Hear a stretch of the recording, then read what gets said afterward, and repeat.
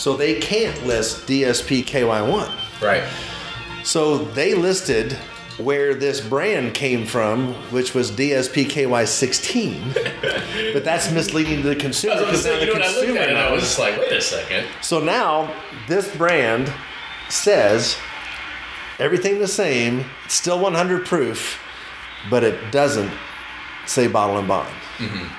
So I caused that not to happen.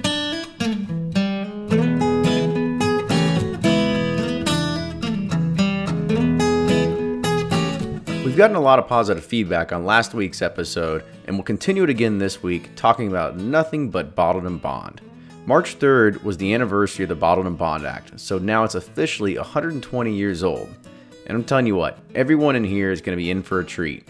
So much so, Bernie's going to make us look sort of like idiots at times because he caught us off guard, and it kind of felt like we were back in the classroom. It was an enjoyable time being back at Bern's Corner.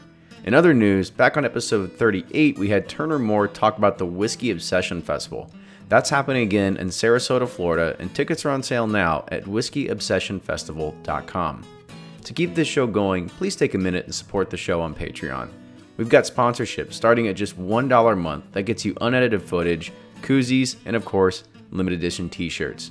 In fact, there is so much extra footage from this episode, there is almost an additional 45 minutes that you can only hear if you're a Patreon supporter. So visit patreon.com, that's patreon.com/Bourbon Pursuit.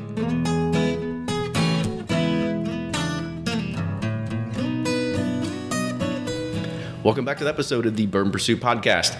Kenny and Ryan here today, and we're with a former guest. And I'm actually very, very happy to be doing this because this is kind of what we want to kind of start like a small little mini series, I guess you could say. It's been something that Ryan and I have talked about because we always seem to be the ones that might be, I don't know, contributing to the problem that's in the market today. And we want to just start back and maybe just go with the basic education, right? And I'm really excited only because, you know, the guest that we actually had on before, you can catch him in the earlier episodes. We'll introduce him here in a second, but he was strumming his guitar and doing some good lyrics for us in preparation for last year's Kentucky Bourbon Affair. Yeah, I'm super excited about this show. I took an Uber here and see all these bottles of bourbon in front of me. I'm excited, so I'm ready to party. No, but yeah, I think it's good to get back to basics. We got a lot of people that are jumping into bourbon and they don't quite, understand all the aspects of it. So sometimes when we talk about things, you're probably like, what the hell does that mean? Or what are y'all? So yeah, I think it's a good idea for us to kind of do a back to basics kind of, history of bourbon to give those new folks something to look forward to. And the topic today is talking nothing but bottled and bond, kind of where it started, why it started, and we're drinking on some bottled and bond right now that Ryan was nice enough to be able to sample out. So Ryan, kind of just give us an idea of what we are drinking right here.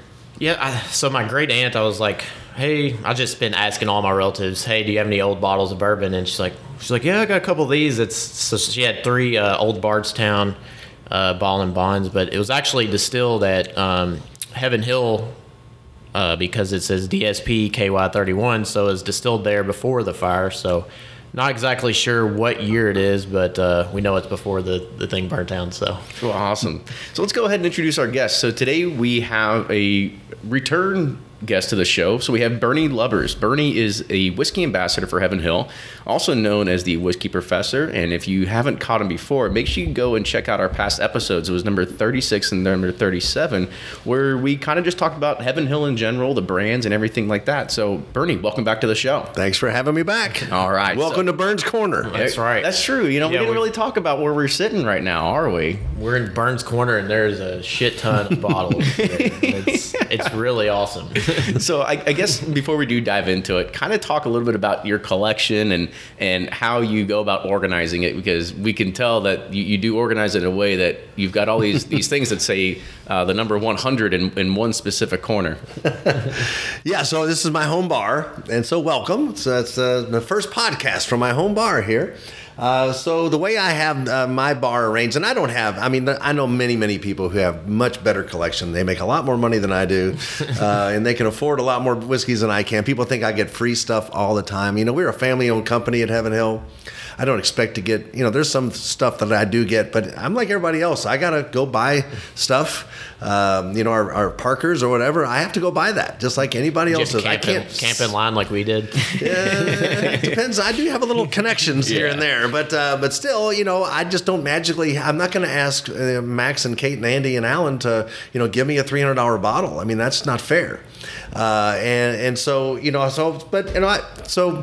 I love this episode because I like the everyday stuff. I love what we're going to be talking about because I don't want to, there's unicorns are unicorns. They're hard to get a hold of. Yeah. And then once you're finished with them, they're like, oh God, that's gone. I wish we had that again. Yeah. Well, wait a minute. I want the stuff every day that I can get. But so to the left here, I have all my Bottle and Bond collection.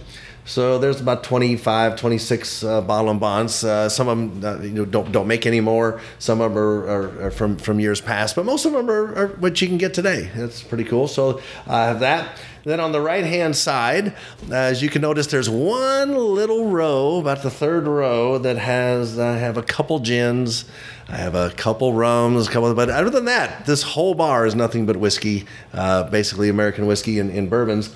Up on the shelves that are kind of have the barrel hoops in front of them.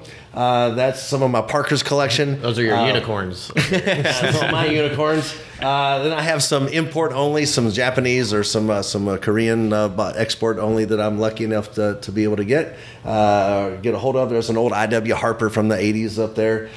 There's some of my Elijah Craig's 18s and 23s and things like that. And on the very top are some cool cognacs and tequilas up there. So then I have... That's for late night. Late night. Right. Some of the coolest things I have around here are sample bottles. So, and that's what people don't realize is, we can get these unicorns. The unicorny of the unicorns, the unicorniest of the unicorns are samples. It's the stuff that doesn't make it to the shelf. Yeah, and they're one-of-a-kind bottles usually. So I'm the guy in the distillery who's not asking for something free for a unicorn. I'm like, hey, Chris or Mike or Danny, Charlie, you got any old samples? And I got some. Oh, sure, we're gonna throw them away or whatever. Whatever. I'm like, don't throw them. Not that they don't throw them away, but they were just gonna give them to me.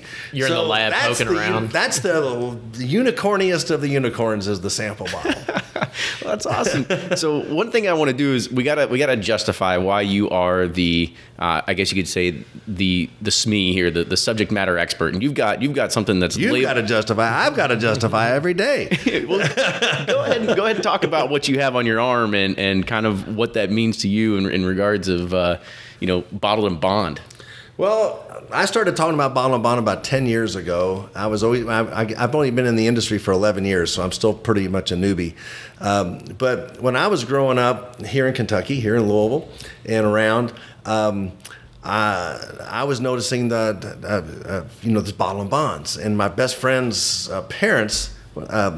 The Hallorans, she says that the old Fitzgerald was their favorite Bottle and Bond, and I'm like, well, I've seen a couple other ones around. I've seen this. She goes, well, this is the best. There's nothing better than old Fitzgerald and blah blah blah. So I was just always enamored with Bottle and Bonds. That was the 1980s. I really was just. I was still drinking bourbon and sevens and bourbon and cokes and bourbon and whatever. It's like it wasn't. That's what you did, and so.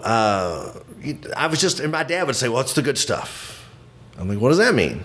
He really didn't know, other than it was 100 proof.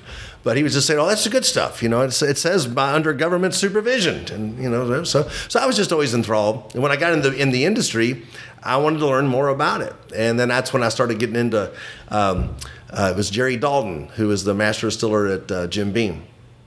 And he gave me a copy of the Standards of Identity.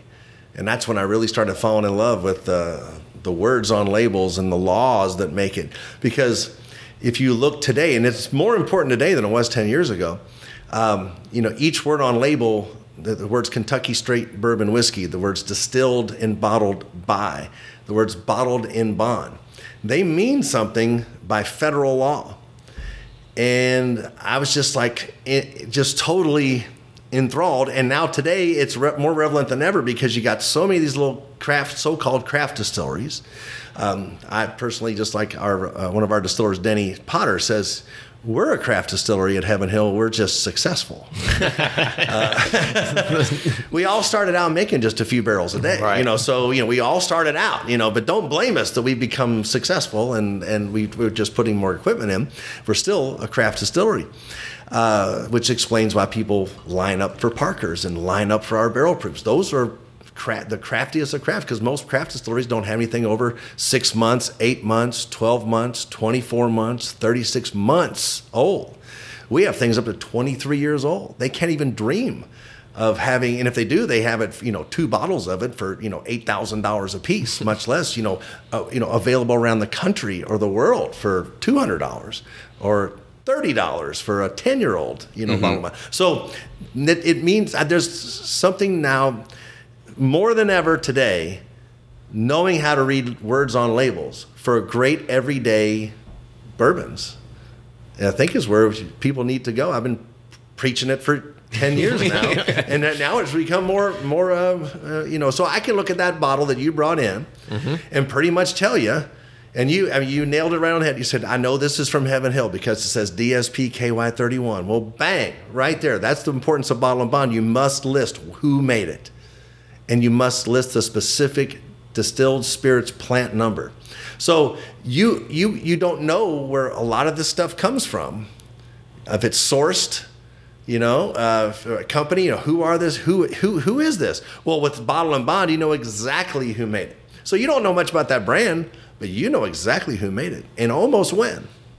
It doesn't have a tax stamp on it, so it's after the 70s. It's before the fire, so it's before 1996. So we've pretty much pegged.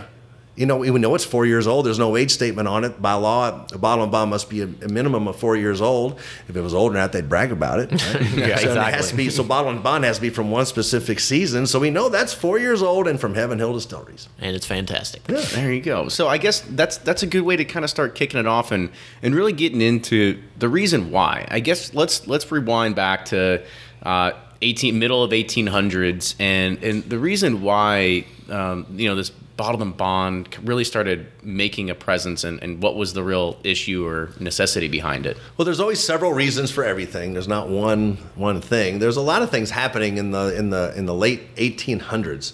You've got the after the Civil War, you've got a big tax that's put on whiskey. Basically, that's what people are drinking is whiskey. They drink whiskey, they drink brandy, right? They drink cognac down in New Orleans.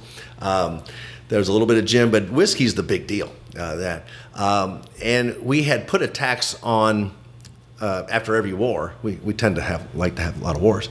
So the Revolutionary War, there was a tax, and then Thomas Jefferson did away with that tax. Remember, there was the Whiskey Rebellion after that, but George Washington put the tax on, and Jefferson did away with it. After the War of 1812, there was a tax, and then it was when things were paid off, they did away with the tax. But after Civil War, it stuck. So now we got taxes.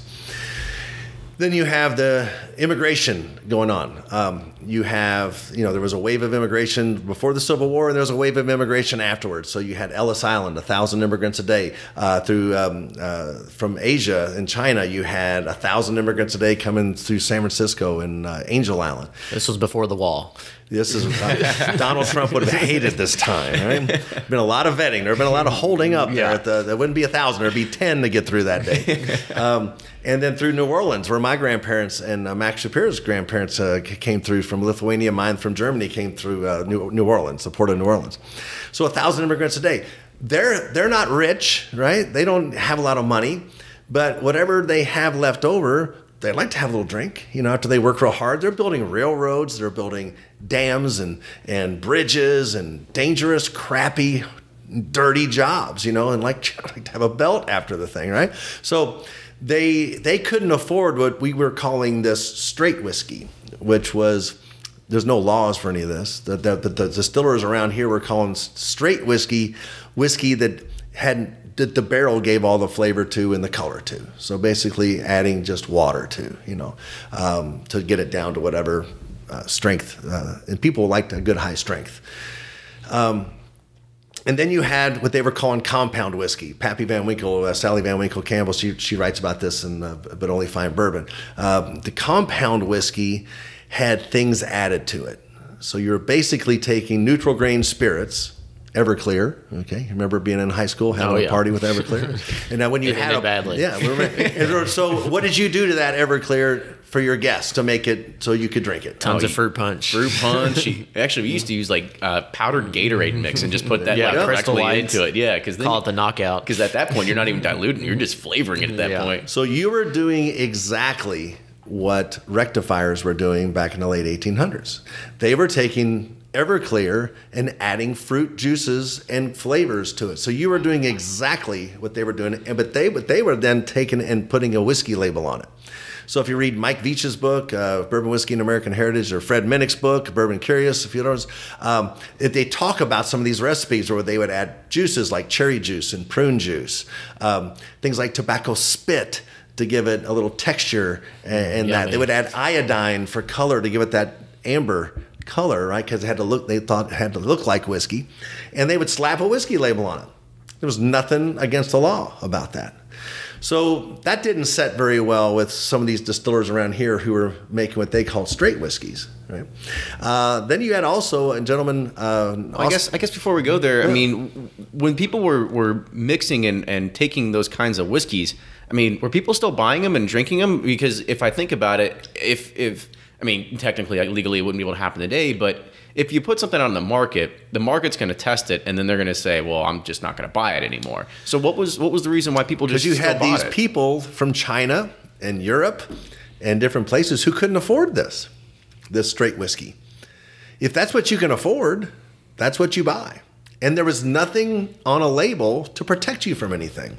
You thought it was whiskey, so you bought whiskey. Right. So there was nothing to protect you, right? There was no consumer protection laws out there. It was didn't care what it was it tastes indeed like. the They just wanna Wild get West. drunk. It was indeed the Wild West. And then you had Julius Kessler. I think he was from Austria. So he is a merchant, and he has a distillery, and he sees an opportunity, and he's going to start this thing called the Whiskey Trust. And the Whiskey Trust, of course, anytime there's the word trust in something, you know, you got to be, my antennas go up, my little spidey senses, you know, this guy's going to screw me, right, or whatever. So look out, don't trust this guy. He meant well. I think he just saw the opportunity as a business person to take advantage of something and to sell more stuff. So I don't think he did anything maliciously, but he wanted to sell directly to the bar. He wanted to sell directly to the people who were selling it. He didn't want to go through any other channels, right? So he wanted to sell directly through. There wasn't any laws about having to have distributors. Distributors were handy to have because they had sales forces and things, but you could make more money if you sold direct. So he was trying to get this through, and of course, he makes compound whiskey, but he makes it good. He's not putting in tobacco spit and cherry juice and prune juice. He's adding more things, more like caramel coloring or things like we do today. You know, he was basically natural, organic. So, you know, if you know Kessler's today, that's Julius Kessler. Okay, that's a American blended whiskey, like a Seagram 7. You know, like a Kentucky Deluxe. We got a brand called Kentucky Deluxe or whatever, and they're all you know, blended, which today means basically Everclear with caramel coloring, sugars, flavors added to it to make it look, smell, and taste like whiskey. And that's what we now today call blended whiskey, but they were calling that stuff compound whiskey back then. And so he was saying, I got a safe compound whiskey that you can trust. It's not going to make you go blind. It's not going to add whatever. And plus, he's making more money. So he tried to get all these people together. Well, the folks in Kentucky and different areas who made this, what we call straight whiskey, they had an advocate in Washington, and if you watch Boardwalk Empire, he appears in there. That's John Carlyle, and he is the Secretary of Treasury of the United States. So he's important because his agents hold the keys to the distillery that had to also have a key with the master distiller to get in. Had to have both keys to get in, and they levied the taxes in these bonded warehouses. You know, well, before bonded warehouses, they levied the taxes.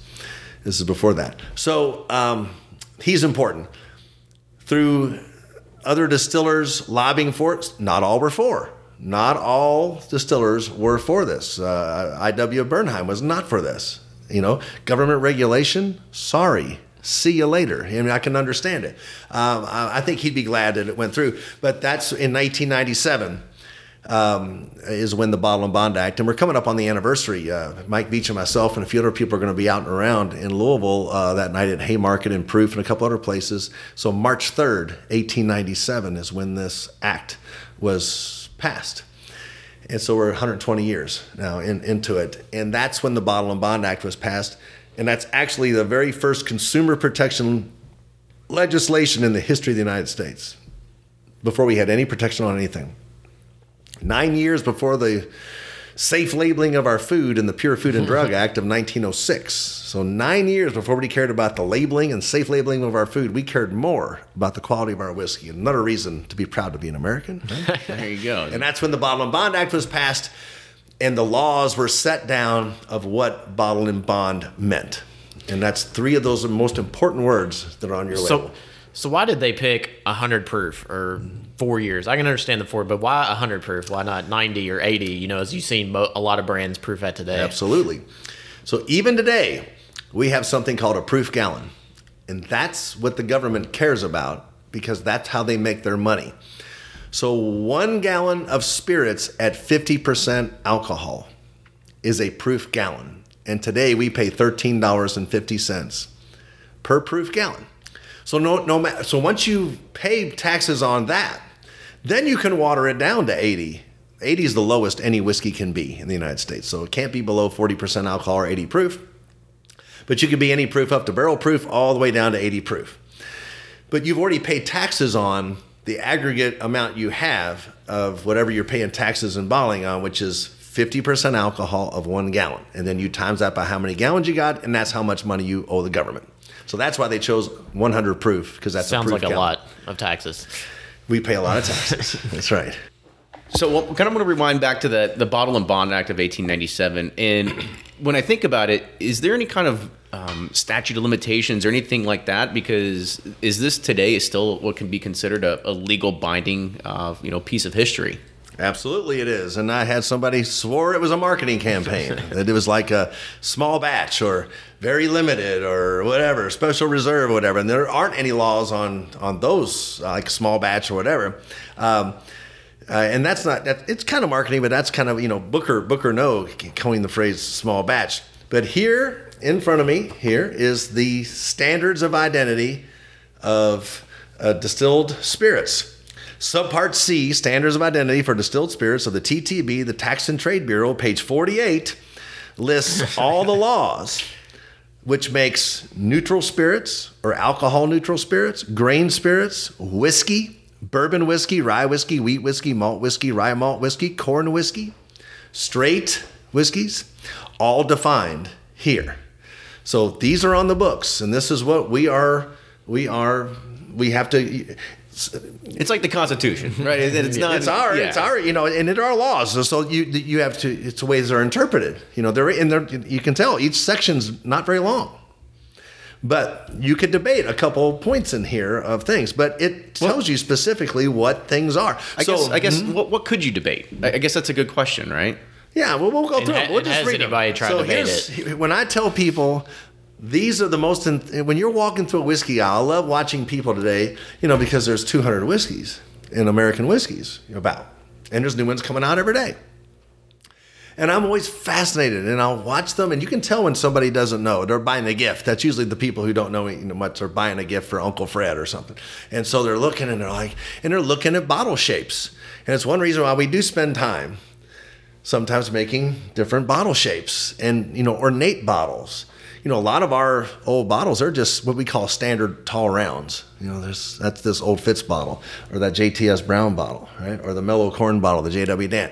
That's just a basic tall round. There's nothing, you can't look at that and tell that's a brand. Well, you can look at one of our Elijah Craig bottles or one of our new Elijah Craig bottles and go, that's Elijah Craig. I mean, it's like that old Absolute vodka ad. You see the bottle shape, that's it. Coca-Cola, they hang their hat on that. You see that outline of the Coca-Cola bottle. Damn it, that's a Coca-Cola bottle, right? You can look at a Jack bottle sometimes and go, that's Jack Daniels, or whatever. So there is some marketing that goes in. I tell people all the time, we are in the bourbon business, not the bourbon charity. There's some things we do to make money. Sorry, absolutely, we're not sorry, because we wouldn't be able to do this and have these great whiskeys if we didn't make money, right? So we got to make money first and foremost. So no apologies for that, but you can't get by these words on labels that mean things. So when I do trainings around the country and around the world, I tell people that these words, Kentucky Straight Bourbon Whiskey, distilled and bottled by, bottled in bond.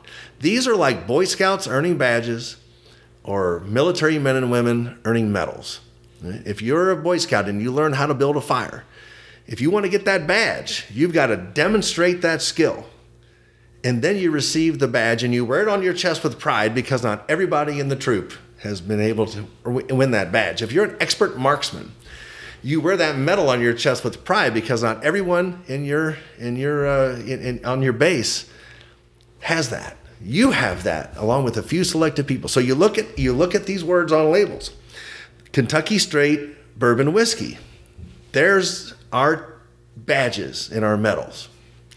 So we look at the laws, and if you read on here, so we're gonna read whiskey. So I'm gonna have you read. I'll read one. Class 2 whiskey. Class 2 whiskey. Just read that definition. Class 2 whiskey. While I'd sip my 4-year-old Old Barnes. There you go. And that's whiskey with a Y, not an EY in this. And isn't that interesting that there's no E in any of the standards of our Exactly. And it says it's an alcoholic distillate from a fermented mash of grain produced at less than 190 proof in such a manner that distillate possesses the taste, aroma, and characteristics generally attributed to whiskey stored in oak containers, except that corn whiskey do not need to be stored, and bottled at no less than 80 proof, and also includes mixtures of such distillates for which no specific standards of identity are prescribed. Mm-hmm. So, any grain... In layman's terms. So the way I interpret that is any grain anywhere in the world. Bottled up to any proof. In the scientific world, about 190 is the highest you can, unless you're in space, you can get up to 194 or something like that. I don't know what it is. 190 is up there. Everclear is basically 190 proof, right? So any grain, any in the world, distilled up to any proof. I've just described vodka, right? So what makes it whiskey? Stored in oak. And then it has to look and smell and taste like whiskey. And to do that, I can add whatever I can, any other materials to it to make it look, smell, and taste like whiskey, because I basically just made vodka. So just like in the 1800s, I can make neutral spirits and add my cherry juice, prune juice, tobacco spit, or today, caramel coloring, sugars to make it look, smell, and colors to make it look, smell, and taste like whiskey. So there's whiskey. Mm-hmm. So there's the whiskey badge. That's not vodka, right? Because we had to buy a barrel or have some sort of oak. It doesn't say barrel, it's oak.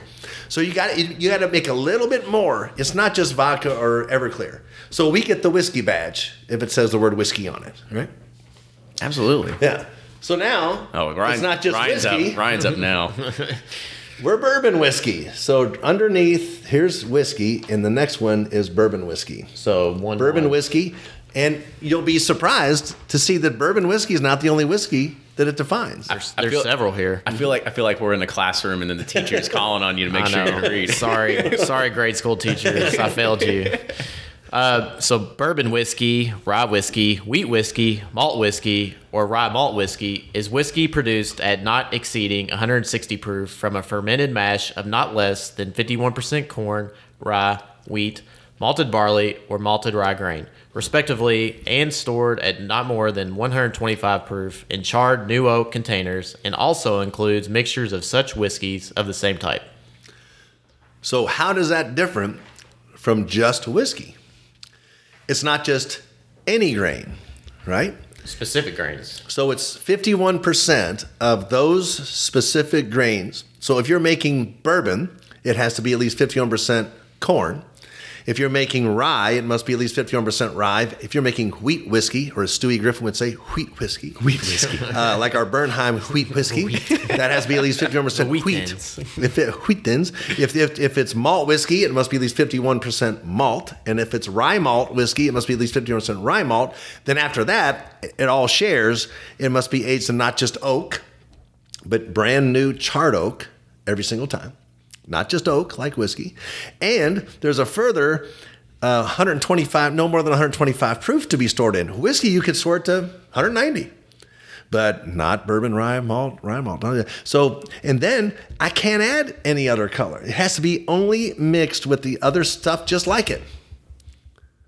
So that's a big restriction, right?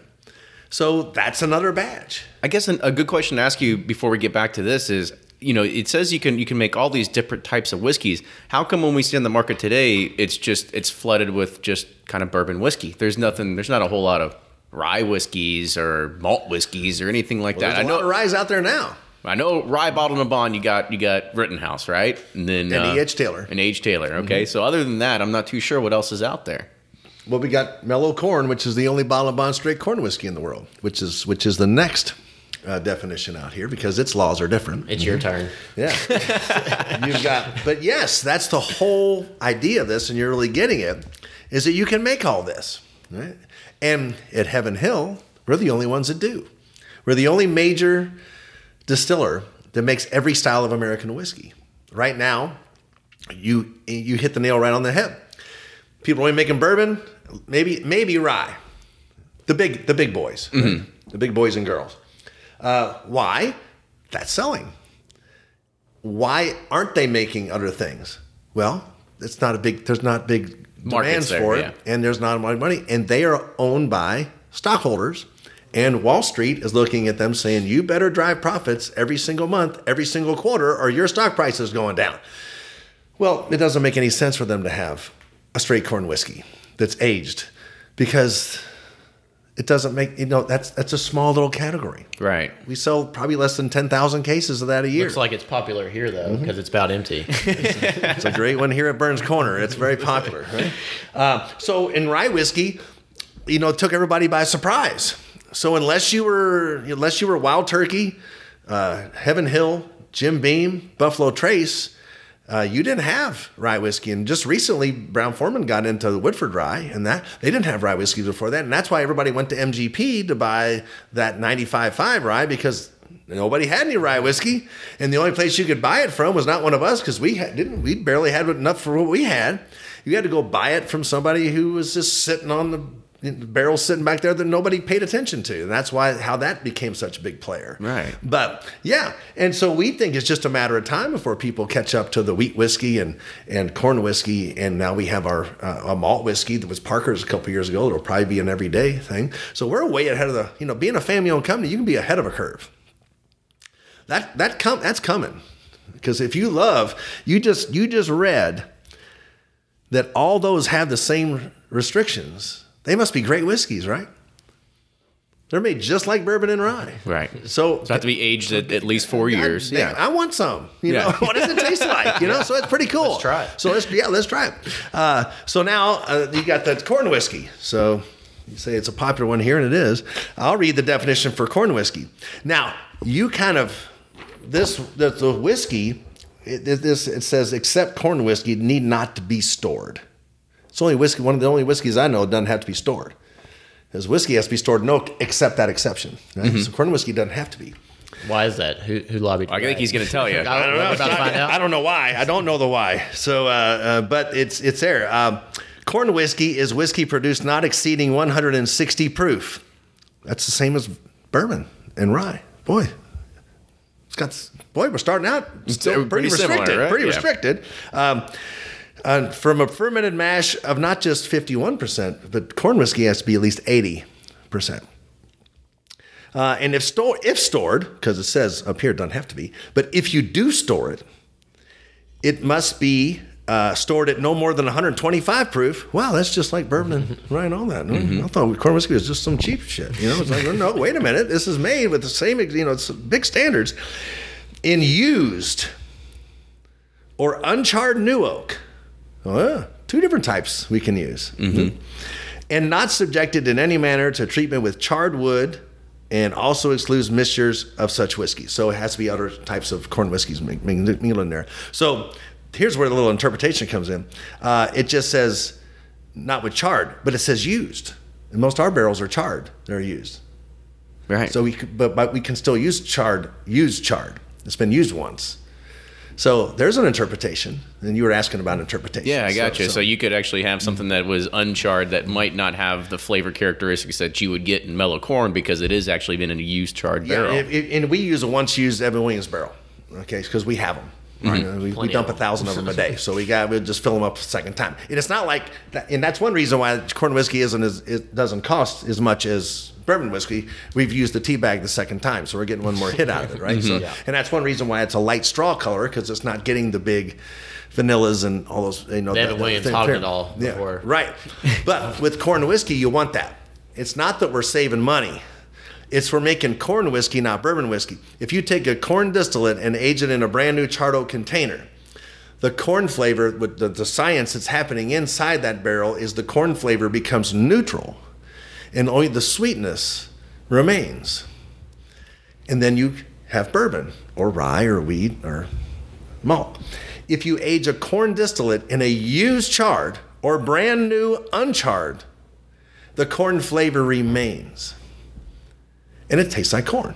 So isn't that cool? Like Thanksgiving dinner, right? Yeah. It also has to be at least 80% corn. People think that's the big difference. It's not. It does have to be at least 80% corn. But if we took that 80% corn whiskey, same recipe we make for mellow corn and Georgia Moon, and put that in a charred new oak container, it's going to taste pretty damn much like Evan Williams. We don't want that. We got Evan Williams, right?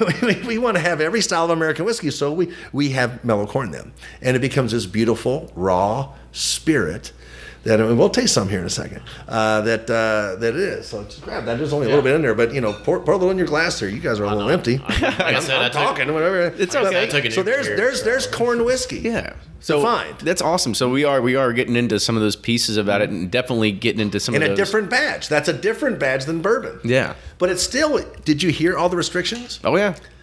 So why wouldn't you want some? It's pretty cool. Did he leave you any? You're gonna have to have him taste. Well, it's okay. Yeah, we'll be all right. I got to get the help down to the basement and get more mellow corn out. It's okay. Damn, that's actually pretty tasty. Isn't it great? Yeah. It's that raw. It tastes like corn. Yeah. It's like kettle corn with a kick. Yeah. And it's beautiful. Now, it's not bourbon. So you can't. It is different. You can't put it up against what we're drinking here and go, even though they're both 4 years old and both 100 proof and both bottle and bond and pretty damn near the same recipe, that shows you what a brand new charred oak barrel does. Yep. In most whiskeys of the world, Canadian, Irish, Scotch, Japanese, all aged in used barrels. So what a great illustration to bring alive the difference between a brand new and a used barrel. Yeah.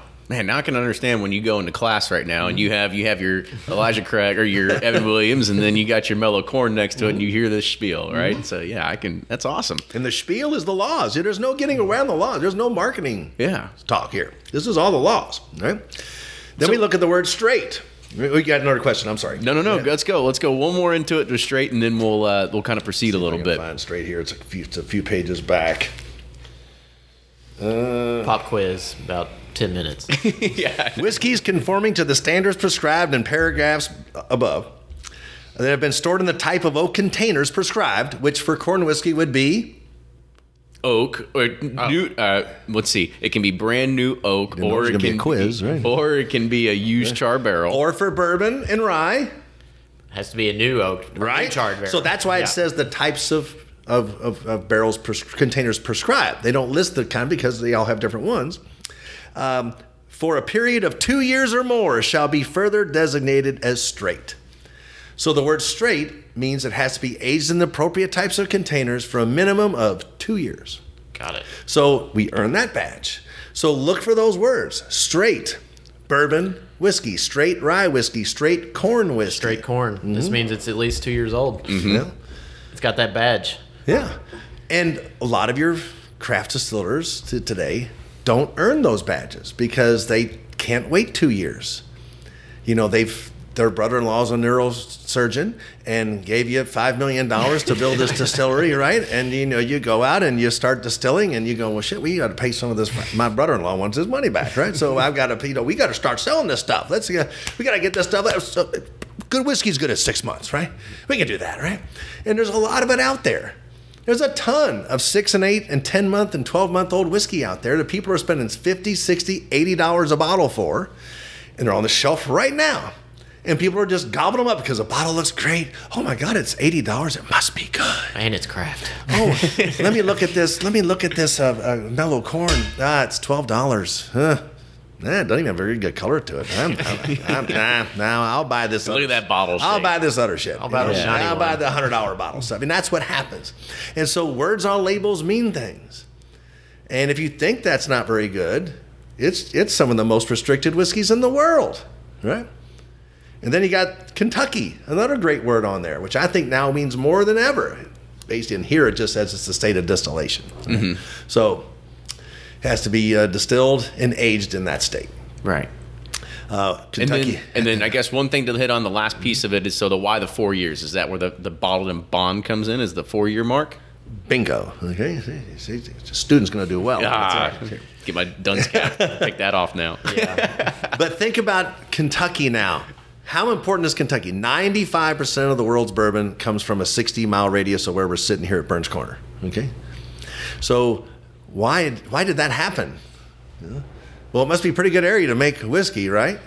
Plus, after Prohibition, this is where a lot of the distilleries were. I could say it could have been dumb luck. But there were some in Illinois, there were some in Indiana, there were some in Tennessee. How come it's lasted here? Well, first of all, we had the families who distilled it. The Beam family, for one. A lot of distillers in the Beam family. We have Beams in our distillery. There's Beams over there. There was Beams at Elmo Beam. It was the first distiller at Maker's Mark. If you're a Beam, you knew how to make whiskey. It was pretty important. Not every state has people who know, like I said, if you have that neurosurgeon and he gives you $5 million and you go to Vendome and buy a still and you sit it there, do you know how to turn it on? No, you need experience and, just tinkering around with it. And you're like, hey, I made my first run. Well, shit, I'm the master distiller here at Bob's, that's how they do it. So, it's amazing, right? And here's an $80 bottle that's 6 months old. Oh, I'd love to buy it. Enjoy it. So I can just see all the craft distillers that are listening to this just cracking up. They're cringing. They're like, that's our plan. I didn't say all. I had one example of a guy's brother-in-law who's a neurosurgeon. Right? There's other people who study and go to school who do this, and there's a lot of great ones out there that are doing a phenomenal, great job, and I can run through a list if you want. They're my favorites. But Coursera, I think, has done an amazing job. In Bowling Green and Nashville, I think they've just done an amazing job of what they're doing and how they're doing it. But, they didn't just get $5 million from their brother-in-law. So I don't mean to step on anybody. No, it's fine. One example of this guy, Bob's. So Kentucky, we have the experience. Not everybody has 8, 9 generations of a Beam family, or 3 or 4 generations of the Russell family, and Jimmy Rutledge hanging around, and Greg Davis over here at Maker's Mark, who learned how to brew, and then was at Barton and came up through the ranks and kind of stuff. We have a lot of great experience. We also have the limestone water. Remember, we got the shelf under here that sits there, but let's be honest, 2017, you can fix water. We also have 4 extreme seasons. We have spring and fall, then we have winter and summer. That's what I try to say, is you cannot duplicate our weather. Yeah. It's like, it was 70 2 weeks ago, and now, today it was 28. I mean, you just can't duplicate that anywhere else in the country. It gets over 100 degrees in July and August. It gets 0 or below 0 in the wintertime. So not everybody has that. So we need that to move that whiskey in and out of these barrels. So the question I pose to people is, do you want Kentucky straight bourbon whiskey or do you want Florida straight bourbon whiskey? And they always chuckle. Well, of course you want Kentucky straight bourbon whiskey, right? Because their water's not very good, but like I said, you can fix water. You can fix water. Let's be honest. You can fix water. You can hire a team of Brita engineers to figure that out. I don't even know if I want North Dakota straight bourbon whiskey because it's all cold, no hot. And where's the movement coming from? So where is that? And where does, Mr. Distiller, you've been open for 2 years now. Where do you find your whiskey tastes best in your warehouse? oh, wait a minute, you don't have warehouses, right? Because you're not in Kentucky and you don't have the Busicks to build your warehouses. They're the only people who build them, right? So that's another thing to make Kentucky whiskey, Kentucky straight bourbon whiskey, is because we have those rick houses.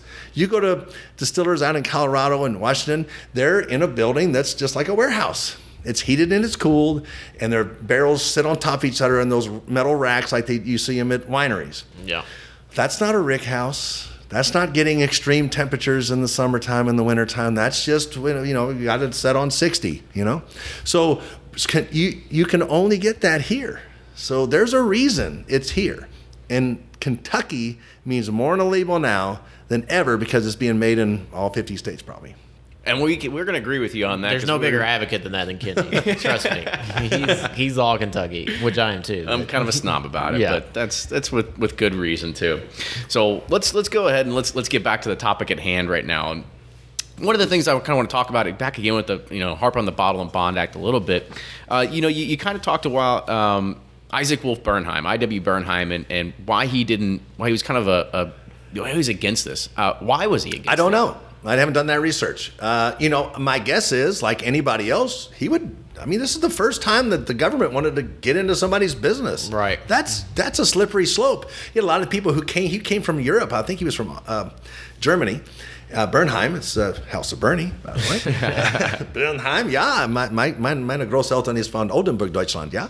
So I'm German. No, not a thing. So, they came from places that had, the Kaiser, and then they'd been oppressed.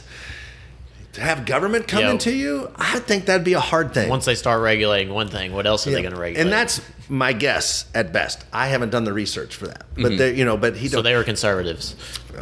Well, I would think so. I would think he was also a businessman, but I think as it turned out, I think he would say that it turned out pretty good. Yeah. So, and you wouldn't know, hindsight is 20/20.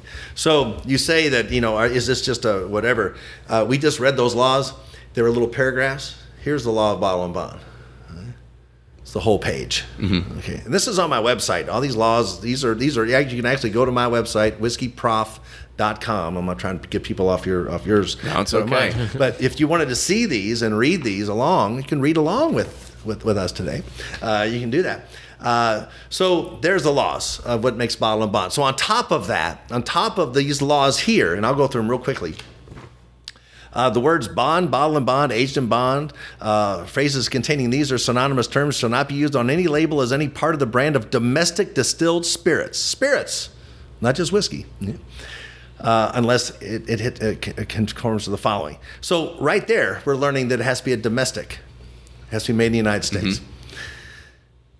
Obviously, it's hard to have laws for any other country. So. Right, yeah, I can't really impose that. Yeah. So composed of the same kind of spirit produced from the same class of materials. So there's a little interpretation there. Does that mean I can't mix corn whiskey with bourbon whiskey? I think that's what it kind of says. Yeah. The same kind of spirits. So you can't. It has to be that one thing. Produced in the same distilling season by the same distiller at the same distillery. That's saying one location. That's one location, and then one distilling season. You remember the old, I don't know if I have any around here, the old tax stamps that used to say spring and fall? Yeah. Mm-hmm. Those are the two seasons. So spring is January through June. Fall is July through December. So it's a finite number of barrels you make in 1 6-month period. That's why you don't find these brands or 4 million case brands, or you will never find that. Because it's a finite number of barrels, so it's like a vintage, if you will, a reserve. It's only this. Stored for a minimum of 4 years. Straight's 2, bottle and bond now is 4. In wooden containers where the spirits have been in contact with the wood surface, except for gin and vodka. Have you ever seen a gin and vodka bottle and bond? Here's why. Which must be stored for at least 4 years in wooden containers coated or lined with paraffin or other substance which preclude the contact of the spirits with the wood surface. So I got to think that the whiskey distillers did this. It's like, screw those guys. Who's going to put paraffin inside the container? They can make vodka and gin today, sell it tonight. We got to wait 4 years. Are you kidding me? We got to put a law in there, so they got to wait. And they didn't want theirs to be affected by the wood, so they said, we go to line it with paraffin. You can see how this goes. And so just pure water only, reduced in proof by the addition of pure water only to 100 degrees. There's your proof gallon. Yep. Okay. And bottled exactly at 100 proof. In addition to the requirements, the label shall bear the real name of the distillery or the trade number which the distillery produced and warehouses spirits, and the plant or registered distillery number which produced. Okay. Also, the plant in which it bottled. So you not only got to make it at one place, you got to tell the real name of the distillery. And we own a few real names, okay? We have Heaven Hill, we have Evan Williams, we have Elijah Craig. That still could be I'm confused. Mm-hmm. But just like you cut your through confusion, you got to put the DSP, the distilled spirits plant number of which distilled it. And if they bottled it at a separate plant, you got to put that on there. Now that one, it's a Stonegate Distillery, but it's DSP. But that's the real name of the distillery that owned that name. Yeah. That might not be a Heaven Hill name, but that's the real name of the distillery. But if you still wanted to further, no, you read that and knew exactly it was DSP KY31. That is as transparent as you can possibly get. And on here, it says distilled and bottled by DSP KY1. Because remember, we had the fire. Yeah, so Bernheim. now Bernheim is DSP KY1, but also it says DSP KY31 because that's our bottling plant. So when I say that Bottle and Bond, it has all the badges. It has all the medals. So that's the Eagle Scout. Right? It's got all the badges. Mm-hmm. It's the Navy SEAL or the Green Beret. It's got all the medals. Why wouldn't you have every single one that's made, like Bern's Corner does? And when people come over here, as you all are, I mean, I got a lot of great stuff. And there's no I don't say you can't have this or that. This is what they drink. Because it's good stuff you can get every day at a great price. Absolutely. And that's why Bottle and Bond's important today, more important than ever. So talk a little bit more about the kind of I'm going to pour some. Yeah, please do. Please do. I want to talk a little bit about the masterminds that were kind of behind this. You kind of mentioned the Secretary of Treasury at the time, John Carlisle. Mm-hmm. And his picture was on the tax stamps. Oh, okay. Mm-hmm. But I kind of want to also talk about people think of Colonel Taylor kind of being associated pretty heavily with this because he's got a long history of just being inside of lawsuits. I've also read that Ezra Brooks was really important. They were more lobbyists. Mm-hmm. So Colonel Taylor didn't write the law. I think that John Carlisle he was from Kentucky. I think they all knew each other, and I think he said, hey, I need some help. I mean, Colonel Taylor was the good old the mayor. He was a mayor too of Frankfurt, wasn't he? He was a mayor. He was involved in politics. So I would imagine that John Carlisle, and of course they were all, we all know what the colonels was, right? Mm-hmm. He wasn't a military colonel. It's like Colonel Bean wasn't a military colonel, right? Blanton. He didn't play basketball. I was going to say it was an ABA basketball team. Colonel Blanton wasn't a military colonel. Wasn't it wild? They all had the same rank. We all know what that is, don't we? What, a military colonel? You kids today, you don't know what a colonel is? I'm Colonel Lubbers. I'm Colonel. Oh, you Lubbers. Mean the Kentucky colonels? They're all Kentucky colonels, there right? We go. And that is a what kind of organization? A political type of organization, right? So that's he found good lobbyists and good people. Schooled today. Yeah, that's right. You can take to the woodshed here. So that's and like Mr. Bernheim wasn't particularly for it, but he had a lot of people that were out there who were trying to who saw the big picture. And like I said, I think Mr. Bernheim would be proud that the way it turned out. I mean, during this whole time, there had to have been a lot of people, as you said, that were lobbying. Like, do you know of anything that maybe was done under the table or palms that were greased or anything like that to be able to kind of move this? We just saw it. The vodka and gin. Mm-hmm. That was a... It's just a stab in the back. Yeah. I mean, it had to be. And there's a lot of talk that these wooden containers, that was the barrel cooperage lobby who lobbied for that. That had to be stored for 2 years. And it had to be a brand new charred barrel because the Coopers were big. There was tons because everything was shipped in barrels. And as other materials came to be, like the steel drum and the container ships and things like that in the 1960s, that's when that starts going on, they came under fire. no pun intended. So, they were trying to find anything they could to make sure that their industry was safe. We're not going to let these plastic barrels. So I'm sure there was lots of $100 handshakes being handed out back then. And, that's how politics works. Yeah, for sure. So I've got a note here that President Grover Cleveland signed this bill on March 3rd, 1897, as you had said earlier. Now, at that time, we knew that, this was... Here's to President Cleveland. There you go. Cheers, Cleveland. Cheers to that. And this is at a time when, as you said, whiskey's still going. This is before Prohibition. And there were a lot of... was at this point was everybody making bottled and bond? Was like people were really trying to strive there, or there are a lot of brands that just ceased to exist after that for bottled and bond? Like, I guess a better question is what percentage of bottled and bonds have we lost over that period of time? We lost a lot. So it took a long time for people to realize what bottle and bond was. Here we are 120 years later, and I'm telling you what bottle and bond is. People are hearing this for the first time. So it's like going back from square one. So companies had to, that's why we put on the labels. We weren't bottling things before the Bottle and Bond Act either. We were just sending barrels out to places. Bottling lines cost money. And they cost a lot of money now. And imagine back then, it was all hands-on. It was all hand filling and hand labeling and all that kind of stuff. So you didn't want to screw with that. That's money. It's easier for me just to send a barrel over to you. But it would be much easier for you to mess with that barrel and top it off with water or lower the proof, whatever. So is that really Old Crow in that barrel?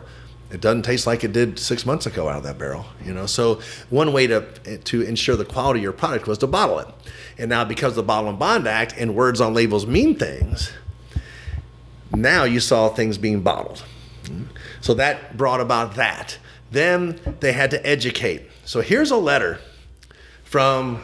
Which one of you wants to read this? I'll go ahead and read this one. Okay, so there's a cool letter, and it's from 1909. I will say, so it has the old granddad seal up on here, and it's I can't even say where's it from. I see Brent Falls. Look at that beautiful. There's two locations for this. This is a really cool piece of history, and it tells you, and Louisville's involved in this. So right. there's two addresses on here. Okay, so I'll go ahead and start. It says, "Gentlemen, we wish to advise that the demand we have been having for our old granddad bottle and bond under our label probably is what it is, and under private labels of our customers has been very heavy in the last 60 days that we have been unable to fill the orders as promptly as customary with us." By the way, it's not that I'm bad at reading. It's just this was on a real typewriter. There's kind of mistakes on it. So I might be from Kentucky, but I can read. They were running low on toner. Mr. Wathen's secretary wasn't all that good. Yeah. Therefore, we are writing to inform you that should you desire any of our goods to be bottled and bond under our label or yours for your Christmas trade, it would be well for you to favor us with your order. What's it say? Before the amounts you would, or for the amounts that you want, even though you would not care to have shipment made until December 1st. For by having the orders now, it will enable us to be able to get the shipments out on the date you desire. Hoping, therefore, if interested, that we will have the pleasure of hearing from you at an early date with our best wishes. We are very yours truly, Old Granddad Distillery by O.H. Wathen. So that's 1909. And that happens to be the same year that the Taft decision was made. But so it looks like it took from 1897 till 1909 to people to really understand what it was. And they saw that it was a quality stamp that was on these labels. And they started demanding. So this guy's saying, look, if you want, to his distributor, we're running out of this stuff. So you better, bottle and bond was like it's taken off, just like it took 30 years for small batch and single barrels to take off, and that's what everybody wants. You couldn't give it away. Remember, Pappy sat on the shelf at $89, 23-year-olds, case deep. People didn't want older whiskey back then. That's kind of a new thing. So bottle and bond was a new thing. But here we have, historically, this letter in 1909 saying it's taken off. And so then we had Prohibition, of course. So Prohibition, here's the only way you could get whiskey, and I'm holding up a prescription. And it was bottle and bond. So this is, I just handed Ryan a bottle of Old Grandad that I just happen to have, and it's from what's the seasons on it?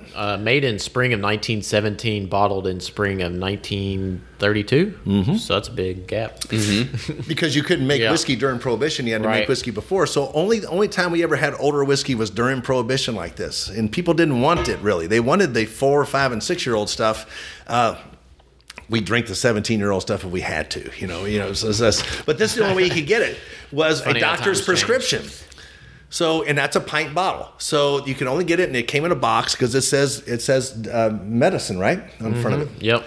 So this poor lady here, Carrie Augustus, in 1931, she became so ill that she had to get a prescription, and I hope she pulled through. Right, I really do. For the sake of this podcast, the prescription the doctor hand wrote here was whiskey, wine glass full, thrice daily. Right? I hope the poor dear pulled through. Right. So people still during Prohibition, bottle and bond was the good stuff. Right. It's what was the industry standard. It was what people got. So it became. And after Prohibition, it's what distilleries strive to be. Because during Prohibition, you still had Hiram Walker making Canadian Club. You still had Sam Bronfman making Seagram's, VO, and all that, which were not they had no Prohibition up there. So they didn't miss a beat, and they had aged stuff like this. So when Heaven Hill and other distilleries start back up after Prohibition, we make barrel serial number 1 on December 13th, 1935. Other distilleries make their barrel number 1s. They're not going to make blended whiskey because they don't want to compete with, Sam Walton, or Warren Buffett, or Bill Gates. Gosh, they got it down, and they got aged stocks. They don't have bottle and bond, though. That's going to make us different, and people are going to want that bottle and bond again. So Heaven Hill Gold Label bottle and bond comes out in 1939, and and bottle and bonds were back on the map. Okay, so yes, it came back in a big way. Here's from the Kentucky Standard, the Bardstown paper. Oh yeah, they ran this as what was happening 50 years ago this past year. And this says that my basketball scores. Yeah. So I'm from Bardstown, yeah. Well, you can read it. Well, this liquor worth $840 on July 26, 1956, from the Bloomfield Liquor Store in Bloomfield was burglarized. Liquor valued at $840 was stolen. Most of the whiskey stolen was bottle and bond, the best in the store. Owner Dr. Harry Plock said. The thieves didn't want wine. Bottles of wine were taken from the shelves and left on the floor. And cases filled with the whiskey. 4/5 of scotch were taken from the shelf. 2 cases of wine taken from the store and were carried outside and left. They only took the bottle and bond stuff. I'm surprised the scotch wasn't broken out front, sitting on this. Bottle and bond is what everybody wanted, but it's according to Max, our president and one of our family owners. This was the time that there started to be a whiskey glut in the market, and that's what happened to bottle and bond. It kind of went away because you had the Korean conflict, and during World War I and World War II, we were supposed to make high-proof alcohol for the war effort, so we weren't being able to make whiskey, and so they said, well, we're not going to, we know we're going to go into Korea, looks like, so let's ramp up production so that when they come to us and say we got to make high-proof alcohol for the war effort, we're not stuck short. And they never did. The technology changed, and so what was the high-proof liquor for the war for? What is that used for? It was to make parachutes and different synthetics. Okay. So then you had this glut, and then you also had the introduction of 2 new spirits that were never in the market, the U.S. market, which was vodka and tequila. And that's when they started seeing the lowering of proofs down to 80 and 86 proof to more compete with gins. And the golden whiskey era and stuff like that. And so that's when whiskey starts all going away. Right. And that's when we're just now at 6.7 million barrels in inventory as an industry, just now equaling what was the high in 1974. So we're just getting back to where we were. And most of your bottle and bonds went away. Well, Heaven Hill, we don't change a whole lot. I mean, this old Fitzgerald bottle and bond, we didn't change that label. That's the label from whenever long time ago. Right. That mellow corn label is from 1945. We have never changed it. You know, these old Heaven Hill labels, they don't change much, you know. And so we don't I think the marketing teams appreciate that, but yeah. Yeah. So let's go ahead. You know, this has been awesome because we've really dove into the history. A lot of information. Dove into the reason why, and this has been fantastic. But I want to kind of go to today. What's the importance of actually having bottled to bond today? Because we don't have people that are, you know, you don't have a jar of Bernie spit that we're pouring into bottles of Elijah Craig. We don't I saw have some skull being spit. You know, back.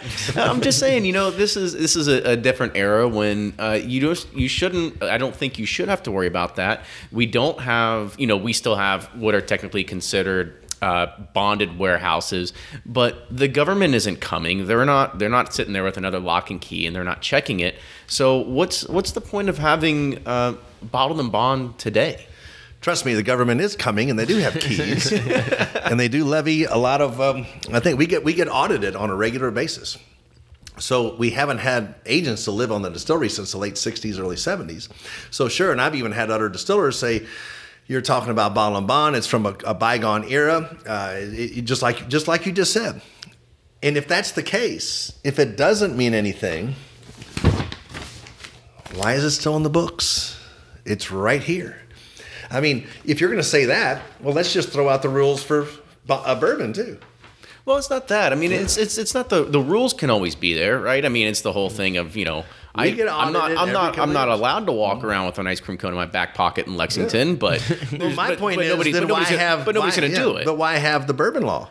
Well, I'm just saying, well, why would everybody want to start making bottled and bond still when you could just say, oh, we'll just go ahead and is it just to have another badge? Trust me, it's hard to make bottled and bond. You have to have enough whiskey that you're producing to feed the engine that pulls your train. The engine that pulls the Heaven Hill train is Evan Williams. The engine that pulls Jim Beam's train is Jim Beam, white label Jim Beam. The engine that pulls Brown Forman's train is Jack Daniels. The one that pulls Buffalo Trace is Buffalo Trace, right? Wild Turkey, the Wild Turkey 101. So you have to have enough for that engine. Then and only then can you come out with, you know, your Parkers, your unicorns, if you will, your different ones, your barrel proofs, your corn whiskeys, your desk whiskey, whatever you're going to have. And then on top of it, you got to have enough that you make in a 6-month period to be a bottle and bond. Well, that just shows you got to be a pretty big distillery. And then you got to have the wherewithal to do that because, trust me, we're audited every couple years. The government is coming. And they're knocking on the door, and there's several people to come in, and they check. And we usually have to pay money when they leave because, you know, this has to be, the proof gallons have to be exactly 100 proof. They don't care if it's 100, 101, right? Because, well, they don't care if it's 90, 98. Right. And you're paying money on 100. Yeah. They worry if it's 101 and you're only paying on 100. And so they're doing the things, and we usually end up paying money because the reason they only audit us is because we have money. They're not going to come to Bob, whose poor brother-in-law has already paid $5 million for the still. Neurosurgeons. They don't have any money to pay, right? And they don't have enough. So they're going to come after the big guy. We're more regulated than anybody because we have money. Right. And so, yes, it's still on the books. And the reason you don't see them is because they're not high volume products. Absolutely. So you don't see other big distilleries because you're not going to mess with them. But recently, Jim Beam came out with their bottle and bond.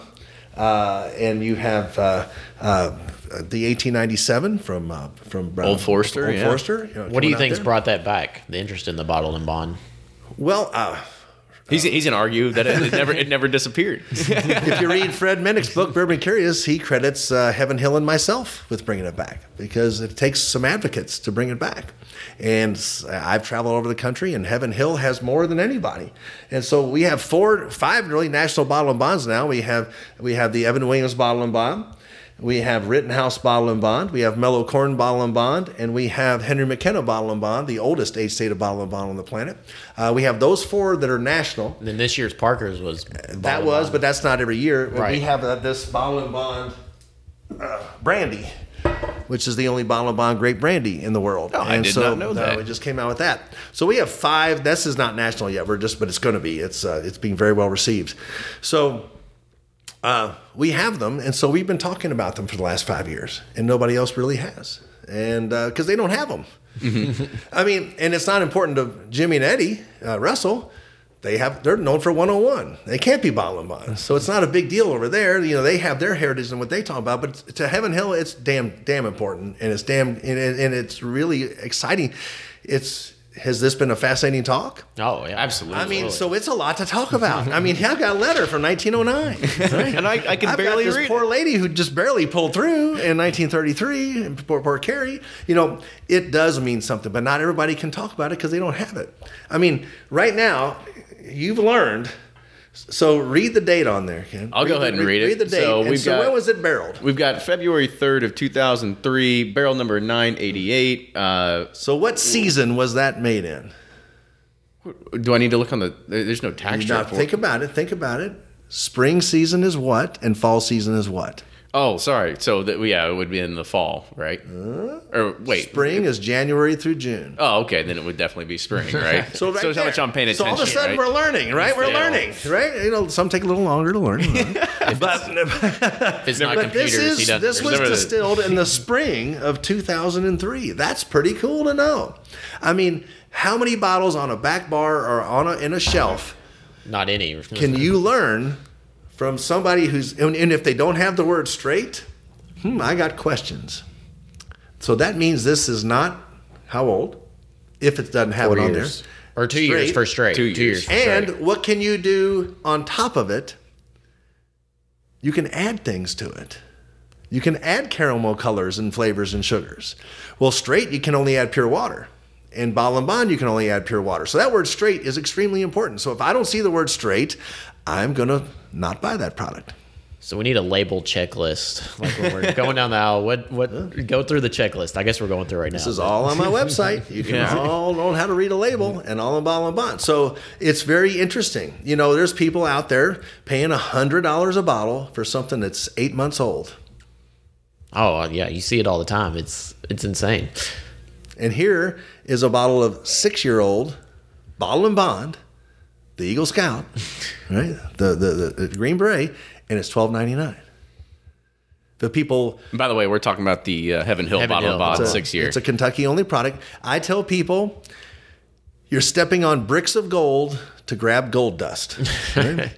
Now you should always grab gold dust. It's not there all the time. So those are the unicorn bottles. You know, everybody wants the gold dust. Oh my God, I gotta grab it. So grab the gold dust, but pick up the gold brick that you just stepped on to get up to that gold dust, and that's there every day. So always grab the gold dust, but always pick up the brick of gold.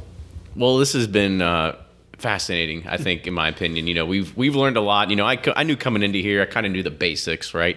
But I had never actually gone to the depth of reading the laws, trying to understand a little bit more and everything like that, and definitely got me put on my toes at the same exact time as well. Yeah, I feel like I stepped back into the classroom, in college. That's why I'm like, the whiskey professor. I better pay attention, or I'm gonna get smacked. That's right. So with that, unless there's anything else to kind of really add about bottle and bond that you kind of want to close out with.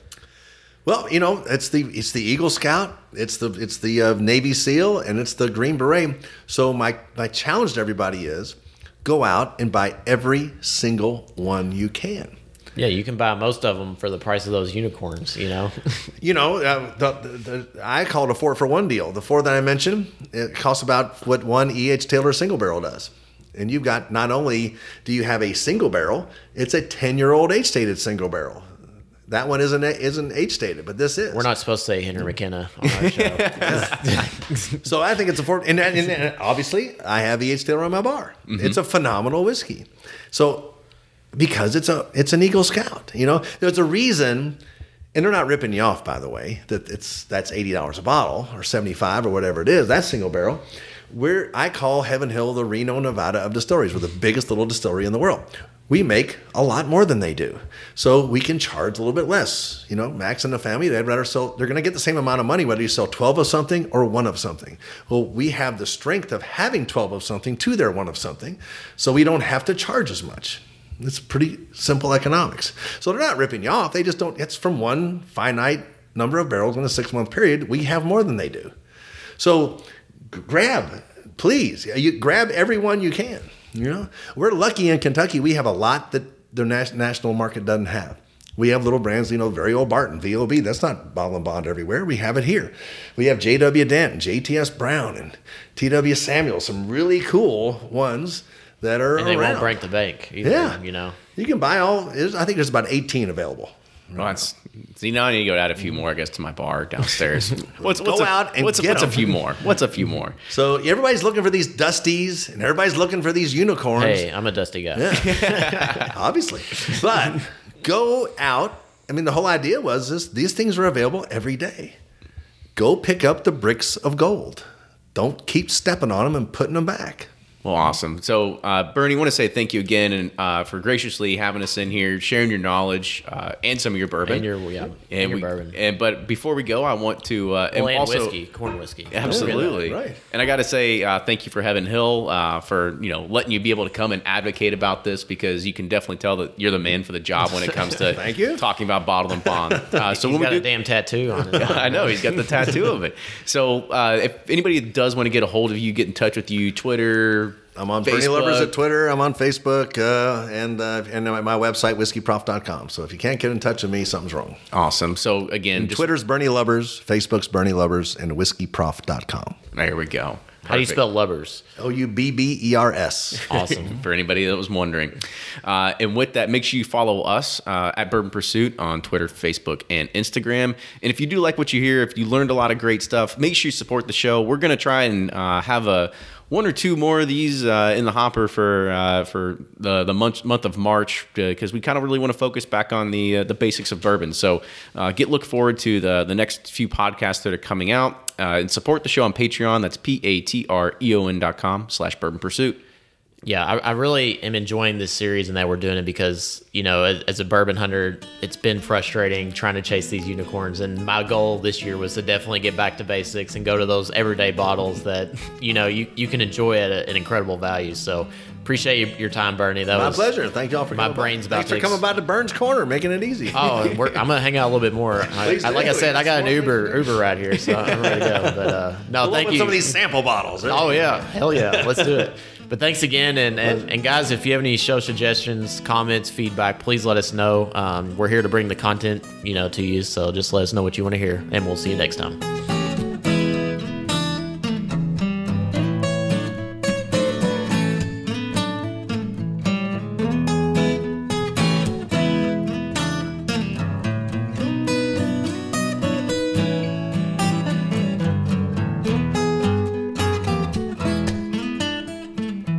It seems like that everybody always had a funny story about Parker when people would say they sit around and they smell this certain thing in the bourbon. He goes, I don't know what they're talking about. It's just rye and corn. So He said, I taste banana in there. He goes, I didn't put no damn banana in there. He says, I taste good bourbon. That was always his line. I taste good bourbon.